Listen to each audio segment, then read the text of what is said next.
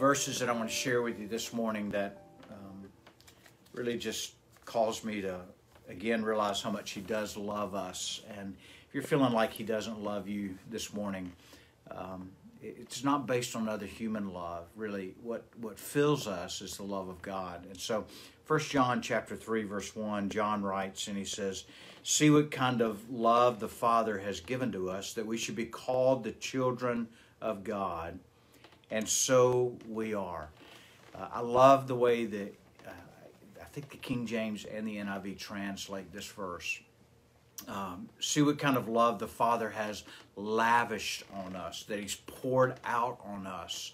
It's kind of that soupy kind of love, that God has just lavished His love out on us, that we should be called the children of God.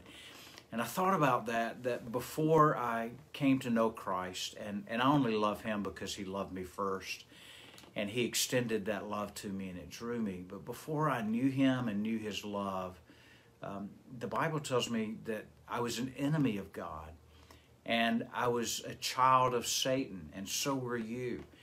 We were of his lineage through the sin of Adam. But God so reconciled us to Him that He adopted us as His children, to be called the children of God, not in the sense that humanity can be looked at as the children of God. We're all creation of God.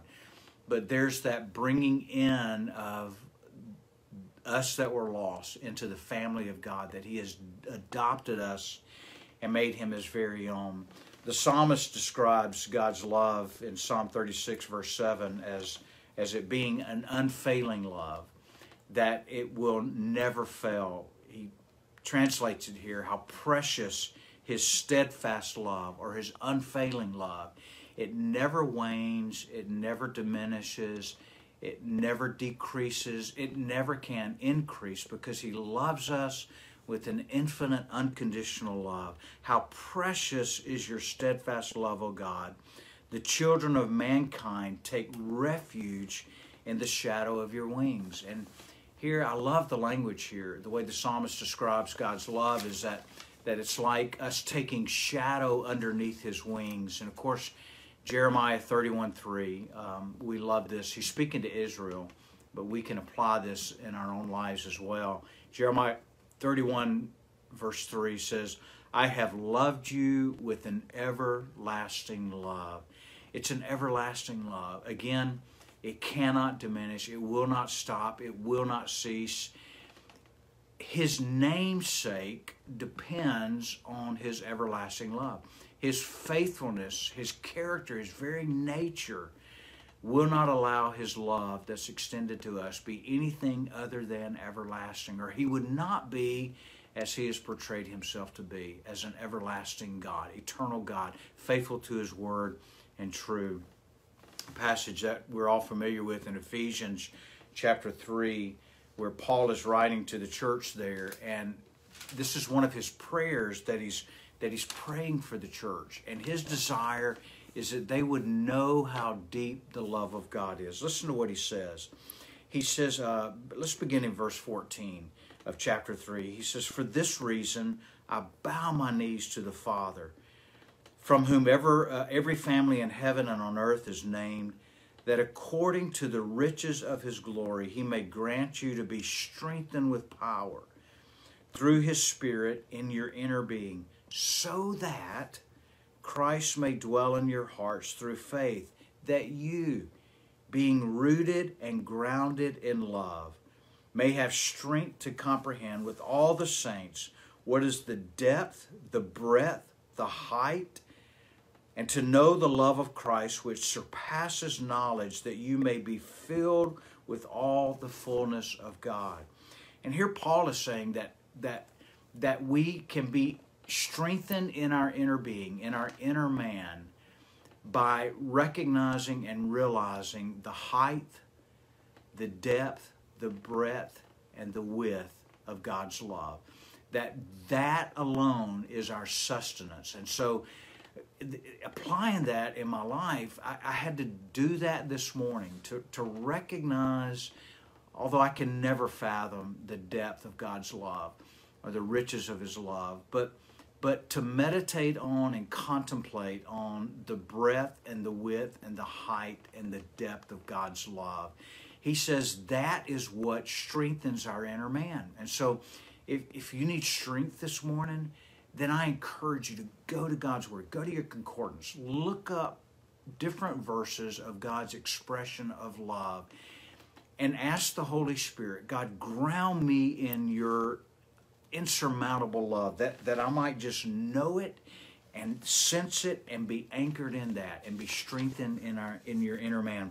The last passage, I could read so many different passages this morning, but the last passage is probably one of my favorites in all of Scripture, Romans chapter 8. And Paul has preceded this in Romans chapter 6 and chapter 7, communicating to us how far removed we are from God because of our sin.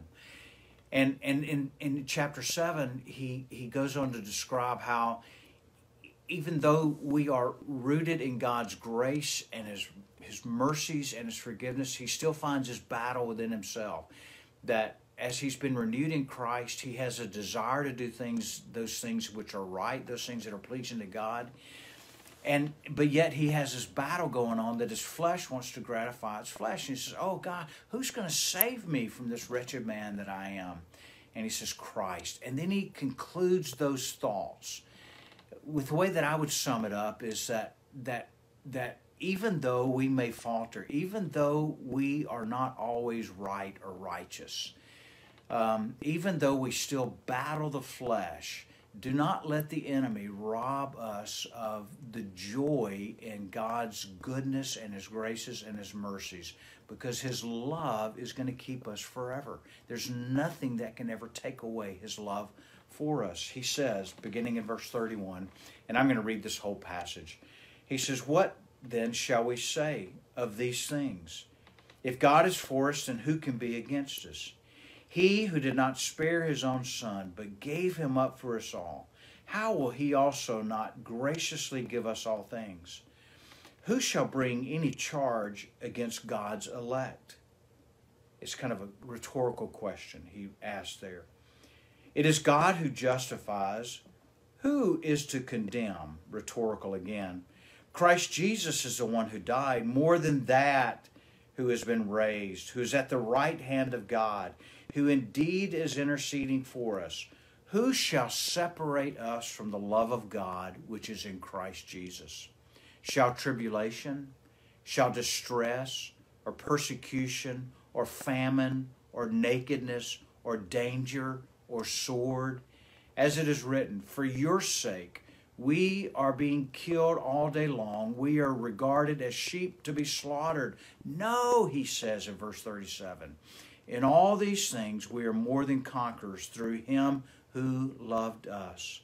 For I am sure that neither death, nor life, nor angels, nor rulers, nor things present, nor things to come, nor powers, nor height, nor depth, nor anything else in all of creation will be able to separate us from the love of God, which is in Christ Jesus our Lord. Be encouraged this morning. God loves you. God loves us with an everlasting love.